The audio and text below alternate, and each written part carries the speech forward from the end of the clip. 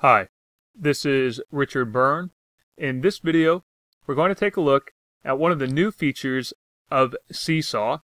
Seesaw is a digital portfolio tool available across all platforms, and this summer they added a new messaging feature that you can use to send messages to students and to your students' parents.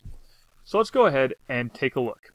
Now I'm already here in my Seesaw account and I'm looking at one of my classes. If I select on the right hand side here my inbox, you can see I have the option to send a student announcement or a family announcement.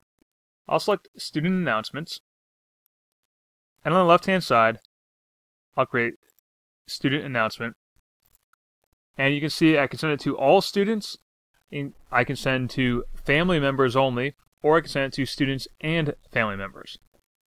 I'll select all students, and let's go ahead and say just a quick reminder that we have a quiz coming up on Friday morning. Please see me if you have questions about the quiz.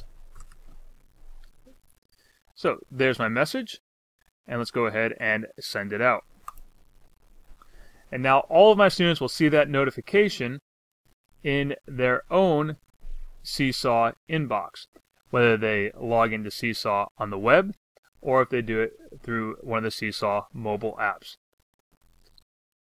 And now here in my inbox, you'll see I also have this notification, and I can see any kind of notifications from my students, and any of my students who reply to me, their messages will appear here as well.